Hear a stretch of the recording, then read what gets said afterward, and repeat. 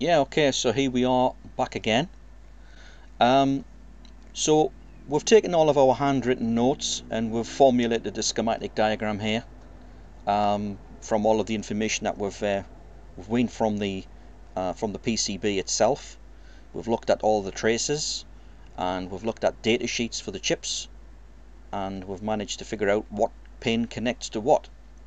And from all those bits of paper we've put together an overall diagram here, which is what we see here. Now the next step is to take this and convert it into a PCB.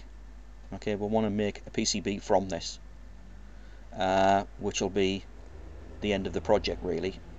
Put it all together and hopefully build a brand new repeater card. The first thing you need to do when you've put the circuit diagram together here is make sure all of the parts have been given reference numbers. You'll notice up here, for instance, the 2716. It has a reference here of U2.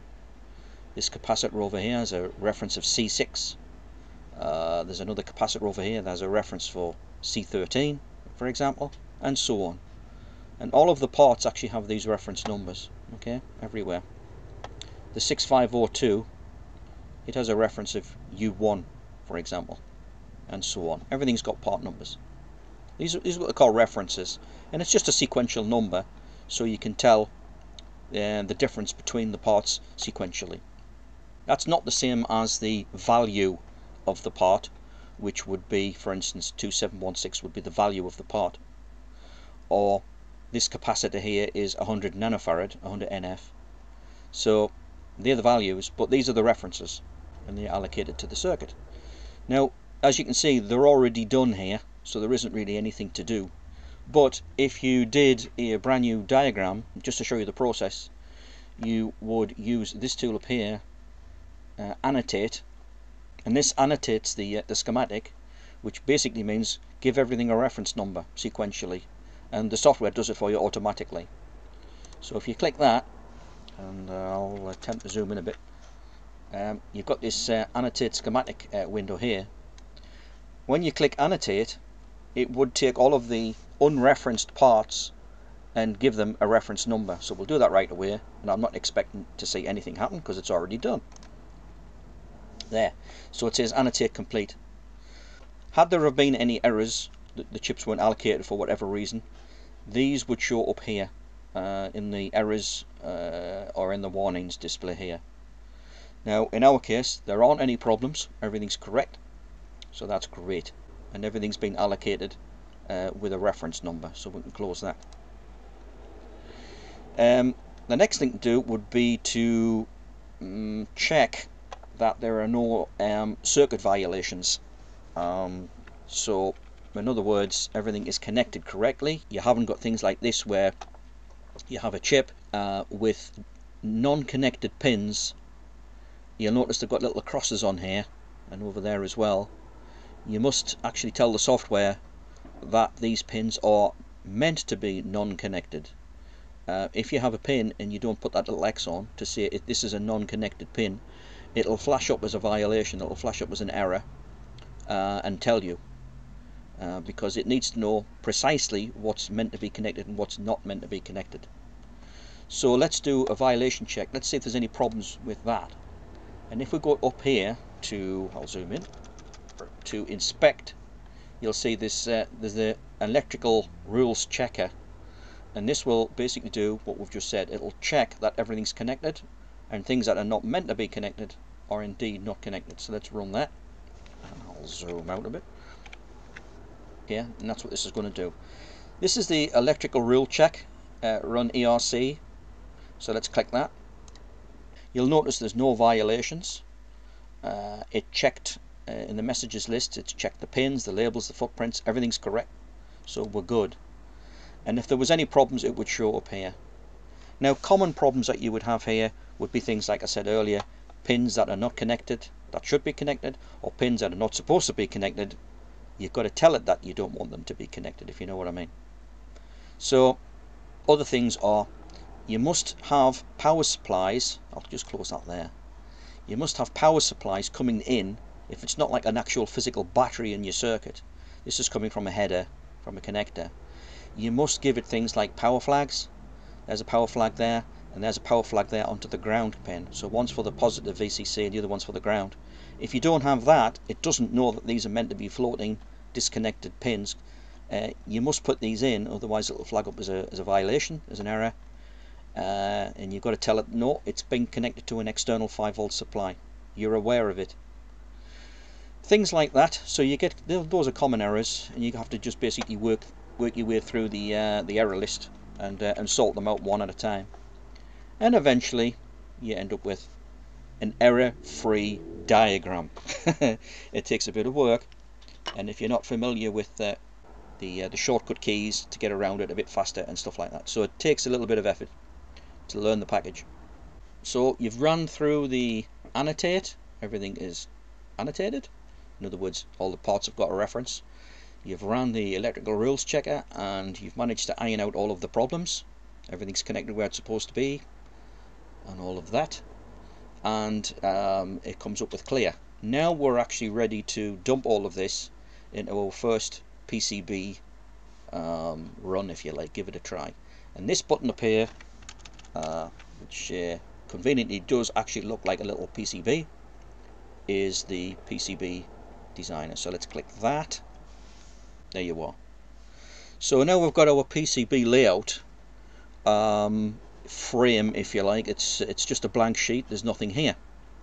So what we need to do is import the schematic into this working environment, which is going to design our PCB.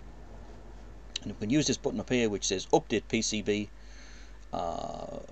changes to schematic. This will import in all of our parts. Okay, it also did a bit of a rule check as well while it was coming in to make sure that there wasn't any problems, but you'll see it says at the bottom here that it's error free and it's also warning free, which is very nice indeed. It's telling us what it's done. It's processing all of the parts and it's brought them all in. Don't forget we've already added footprints to the parts as well. You can basically do that in the schematic if you like, and you allocate the footprint size, like what kind of chip it is. Is it a surface mount chip, you know, like a SOP, or is it a dual inline DIL package? And you basically tell it what footprints you want. So we've already done all of that to save a load of time. So you know, that can be a bit time consuming. You've basically got to go through all the parts and make sure everything's got the correct footprint, the size of the components that you intend to have on your board, and the you know, the shape of the part and everything, and how many pins has it got, so forth. So that's all being done, and you can see it's for instance this one here, it says U8, which is one of the chips, and it's using footprint package DIP, which is a DIP 14, so that's like a 14 pin package with long pads. That's the size of the design of the pad for the pins of the chip. All right, I needed to click update PCB. I forgot to do that. Right, let's do that. Update PCB. Right, thank you. That's it. Now we can close that. Now what you notice is we get like a big chunk of, it looks a bit weird. Can I zoom in? Yes, I can. And you can see that we've actually got chips and if you like layouts of components and everything. It's certainly not a PCB, but it is all of the parts. That's everything come from the schematic diagram, and this is our starting point. So at least now we've got all the parts with all the correct footprints. And you'll notice these purple lines. I'm just going to kind of zoom out and stick this somewhere. Hang on, I'll put this up here somewhere, out of place. I'll just place that there. Okay. Now what you'll notice is there's all these like purple lines and white lines as well, for instance. You see those there? Connecting pin to pin. Now these are called rat lines. They're not PCB tracks. They're not to be confused with copper on the board. These are, if you like, theoretical connections, or nets is the proper term. So, you know, this pin connects to that pin, blah de blah. That pin connects to that pin. And it's just showing us the theoretical connection. It's not a PCB track yet. Now what you can do is, probably the first thing you would do is take those parts one at a time. Let's say the processor, this is the micro here, select it and then move it, And you'll notice that all of the hope you'd see that all of the rat lines are actually being followed as you drag the part. You know, it drags all of the lines with it. Looks kind of funny, but it's keeping everything connected. So let's go down and take that chip and drop it down onto our sort of board here, roughly where we think it's going to be. Let's do the next chip. Okay, let's stick him there somewhere, and let's do the next chip, and let's put him there. And you can probably get these a little bit closer and stuff, but that'll do for the purpose of this. And then eventually you work your way through the whole thing and place all of the components roughly where you think you're going to put them. There's a little bit of an art in sort of deciding where you want to put the parts on the board. You can look at the rat lines, and if you start to move things around, let's say, what if I had it there? Nah, that looks about the same amount of mess than having it there, so that doesn't really have any advantage. You know, you can sort of, maybe there's even slightly less there perhaps, but I'm going to leave it there. You can move things around, and you can see, well, is that easier? Oh, that might be easier. That's a lot of wires, you know, but it still needs to connect through to the process. You can see the rat lines coming from both directions, so really it doesn't really make that much of a difference where you put the chips. And then you work through all of the parts. You know, you drag them all down and decide, I'm just going to dump these in random places without giving it too much thought. Okay, well, there's our edge connector, our header, I should call it. It's not an edge connector, it's a header, and we'll put that somewhere sensible. I don't know, let's put it somewhere on the edge of the board or something. And you work your way through positioning the parts, you know, roughly where you think they should be, in a logical sort of way, and try to keep the distances short and what have you, keeping an eye on all the rat lines and everything. Yeah.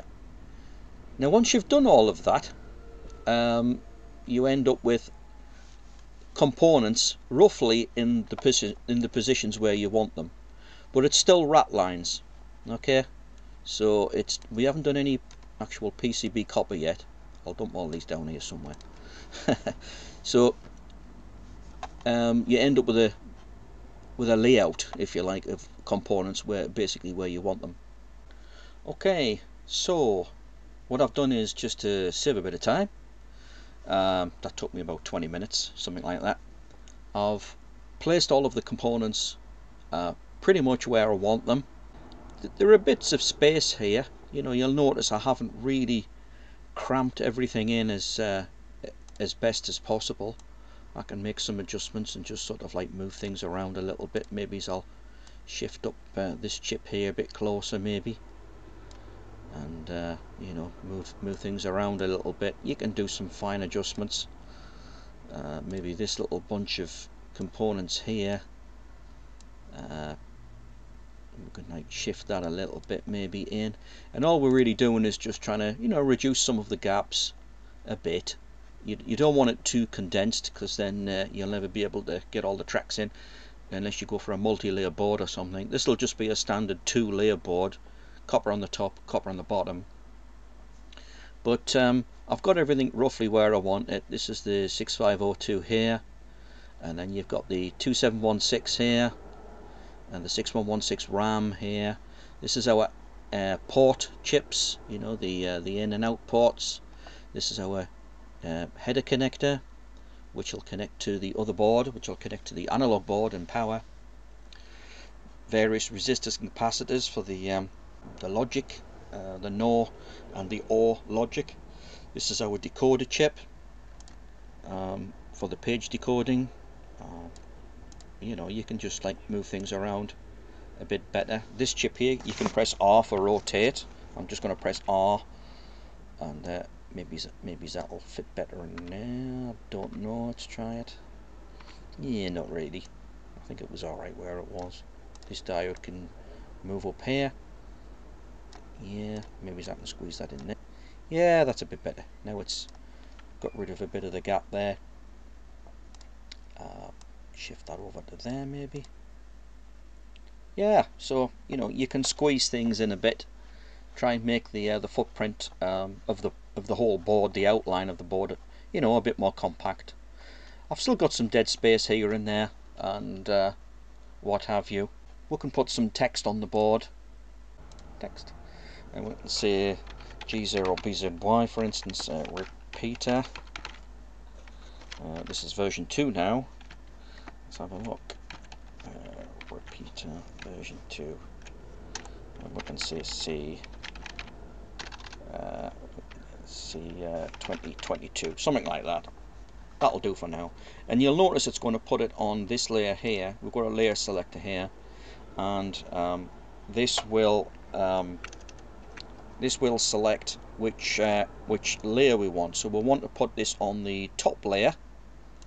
Okay, so we'll click OK to that, and we'll stick that up here somewhere. Where are we? Zoom back out again. Let's stick. Got a nice little gap here, so let's stick it in there maybe. Yeah. Okay, that's done. So we've got a little bit of text in there, and that'll actually be on the copper layer. What you could do is probably better would be to put it on the silk screen layer. Yeah, let's do that. So we'll change that layer. Instead of it just being like copper tracks that makes that, we'll put it on the front silk screen, which is here. There's back silk screen and there's front silk screen. Let's do that. Yeah, that's better. So now it's actually on the silk screen instead of it being on a copper. Now you might want to put that label on the other side of the board. So let's do another text. In fact, I can just copy that, can't I? Just select that and do Control C, and then we can do another one. Except this one, we'll want it on the back silk screen, and we'll want to mirror it, because if you think about it, the whole thing's back to front. We're looking at the top of the board. When you flip the board over, it'll also flip the text, so it needs to be mirrored. So now that looks mirrored, and you can actually overlap these. It looks a bit of a mess, I know. I'll try and spring them out a bit. There you go. So this one is on the top layer silk, and this one mirrored is on the bottom. So when you flip the board over, it'll look correct. And there you go. So that's a bit of text in there. Let's save what we're doing. And what we do need to do now is look at the border. We need to do a cutout layer. So that's over here.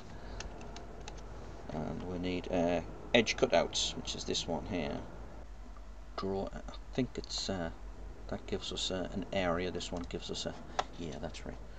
So let's try and see if we can cut this close to the board edges. And all I'm doing is just like defining the outer edge of where the board will be, ish. Yeah, something like that, and then take it to the origin. There you go. Right, I'll just get that to fit. Right, that's our cutout edge, and that's basically if we turn that layer off, yeah, that's the cutout edge. So that's now correct. So we'll save that, and we need that because when the board goes to the fabricator, they chop these, or they can chop these to any size you want. You can even do shaped. I think some fabrication houses will do shaped boards, as long as you define it here. This is basically the outside of the board shape. Now I've got a bit of gap under here. It's not particularly dense. If you sat with this for a bit longer, you could probably cram the components in a bit closer and reduce the footprint size of the actual board, but that'll do for now. Okay, and that's it. That's saved. Okay, now there's two ways we could proceed here. Remember, these are rat lines that we're looking at here. All these white lines, these are not copper yet, they're not tracks, and we want to turn them into copper. So there's two ways to do it. You can do it manually. There's nothing wrong with that. You can lay out the board yourself and just use your own judgment. And to be honest, if you're skillful enough, if you've done this a few times, it's not that difficult to do. Let's have a look at that. Let's try this track here, which is the link between the pull-up resistor and the capacitor. This rat line here. It's telling us that these need to be connected. Now, it's just drawn a straight line. It's not PCB layout or anything. So we need to turn this into a pad. Now, to do it manually, we select root up here. I'll try and zoom in a bit. Select root up here and do root single track. Okay, and you can select the width of the track here, and I've got some predefined sizes that I tend to use. So let's go for like 0.3 of a millimeter. That's fairly thin. And you can go from the start of the track to the end of the track. And you'll notice before I click the end, it kind of routes for you. It as you move around, it sort of puts in 45-degree bends and stuff, if you wish. I'm okay with that, so let's just click that, and there you go. So we've done our first track, and that's a 0.3 millimeter copper track. You'll notice it's in red, which means it's on the top layer, and this is the layer that we're actually operating with. I do believe we can probably select that and change it to, say, the bottom layer, which is the blue layer, and that puts the connection on the bottom, and that one as well, of course. I forgot about that bit. So let's put that on the bottom as well. So now what we've got is a blue track, which is the bottom layer. So you can either put the track on the top copper, or you can put it on the bottom copper, and so on. Here's a one here. Well, actually, I'm going to put that back onto red, so I'm just going to undo what I did there. There you are, put it back onto red. That's now the top layer copper. Here's another one here, X, which starts the rat line, starts the track. There you go, sorry. And we can go to there. Now that's going to violate. You see, it's actually going over the to the ground pin, but I think that's probably close enough. Yeah, it's not giving us a violation or anything. So that's connected the positive of the pull-up resistor to one of the positive pins, which is pin 2. Well, it's actually that's actually the ready pin, but it's all connected together. It's telling us it's net VCC, which is correct, but they're actually connected to other pins. There's another one over there. You see VCC here as well, and these are just basically connected together. So let's do that connection. So let's try and do that one. So let's select pin, that one there, and then go here. Now we can either go down, or you can stop it halfway through and do a zigzag like that. So there you go, and you connect those. If you wanted a different track width, we could say, oh, I want a thicker one. Let's try 0.6 of a millimeter, because it's a power rail. So I kind of want to do it that way instead. Okay, so you can change the sizes of the tracks. These are predefined. You just type them in, the lengths, the widths that you would like, and so on. And that's how you would manually build up, converting from the rat line to the actual copper track. And you can do the entire board that way. Nothing wrong with that. Takes a while, and you've got to be a bit careful about things like, you know, how thick you want the tracks and that sort of thing, and make sure things don't get too close. Like this one's slightly suspect. That's a bit close, so you know, you might want to maybe delete that segment and then root again from there, and you can go down and maybe just go straight in, if I can do that. You know what, I'm still learning this software, and there you go. There, so that's much better. Now we're not too close to this ground pad here up the top.